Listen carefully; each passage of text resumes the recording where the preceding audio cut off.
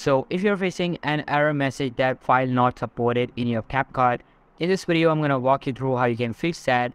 But before that, make sure to hit that subscribe button. It really helps me out.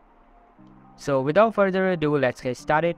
So guys, the main reason behind this error message is that you are using a decent video or maybe an audio clip that CapCut doesn't support.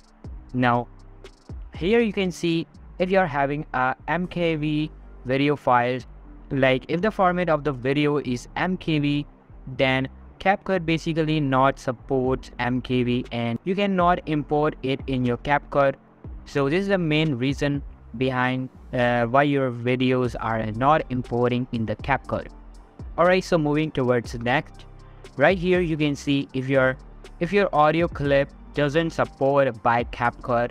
So right here you can see CapCut only supports the audio with a format of MP3, WAV and WMA. If you're basically having the audio other than this, then definitely you will get this error message.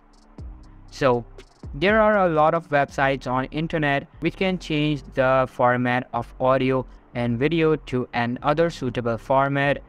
So if you're having a MKV video, you can also change it to MP4 if you're having some decent audio files which CapCut don't support. So you can also convert them into MP3 formats. And after that, definitely you will not get any kind of error message. So this is basically how you can fix file not supported in CapCut. So guys, if you found this video helpful, then make sure to give this a huge thumbs up, subscribe to our channel. Thanks for watching.